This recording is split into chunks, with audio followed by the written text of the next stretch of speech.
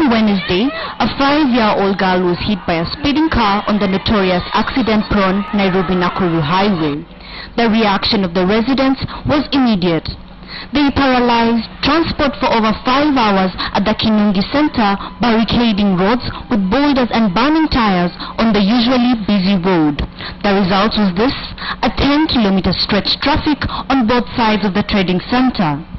Tunaomba wazi moja tu peke yake, tuwekewe bumps kwa hii barabara, watu wetu wasikize vile wanakufa, kwa sababu gari nyingi sana ambazo zinagonga watu hapa zinaenda kabisa. Tunabakisha maiti, tunazika mtu, hiyo inaisha hivyo. The residents claim that they were losing at least 2 people, mainly school children, on that section of the road on weekly basis. The furious residents blame the government for failing to act on their request to erect speed bumps at the dangerous sections. Madereva wanakuja wakiwa na speed nyingine kali. It is better kuwekwa hata kama ni ya flyover. Failure to that, kuwekwe bumps. One of those two. Kuwe na kivutio ya juu ama kuwe na bumps. Kwa sababu madereva hapa wanakuja, hii ni mteremko ya Kinungi, which imekuwa tu na historia each and every day. The anti-riot police were called in.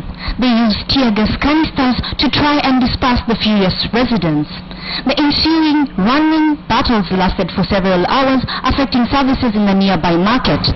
Tumekuja kulalamika kila wakati, day in day out. Sasa hivi tunataka kitu kimoja tu, sisi wenyewe tuwekewe bumps. Tusipowekewa bumps, tutaweka bumps, watauliza swali. The police are seeking the runaway driver. Ashley Mazuri, KTN.